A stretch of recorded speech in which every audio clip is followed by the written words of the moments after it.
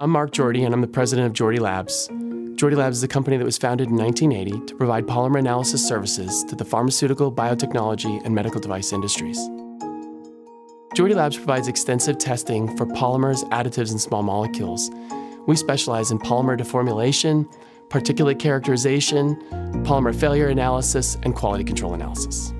Extractables and leachables analysis is a challenging area, particularly because the extracts that you get out of polymer systems will often contain hundreds of unknowns.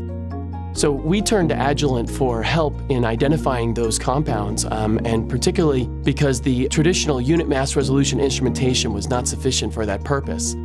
The use of high mass accuracy instrumentation like QTOF instrumentation has allowed us to identify hundreds of unknowns in these extracts. Particularly, high mass accuracy data can be used to obtain an elemental composition for unknowns, even in the absence of a database match.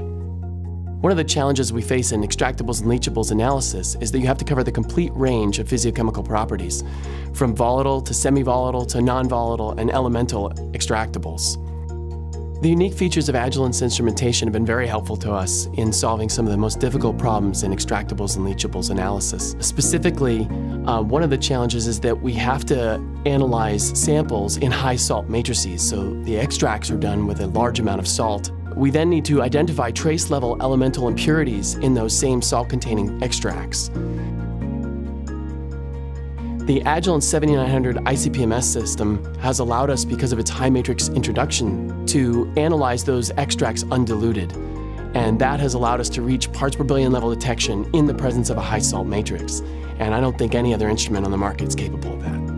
Agilent software has provided us with a consistent platform for all of our instrumentation.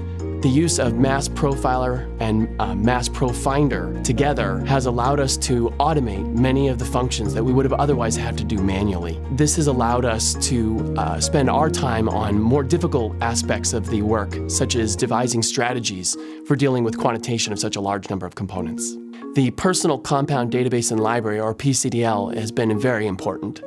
We have developed, using that package, one of the most extensive databases of ENL compounds in the industry.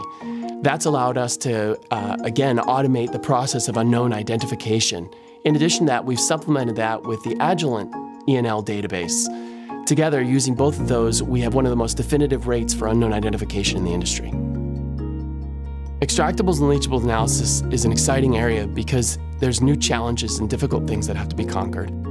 Specifically, the idea of having to quantitate and identify hundreds of components in a complex mixture is a challenge that really is still at the forefront of what science is capable of. And our partnership with Agilent and working together with you guys has allowed us to address those problems in ways that no one else has done yet.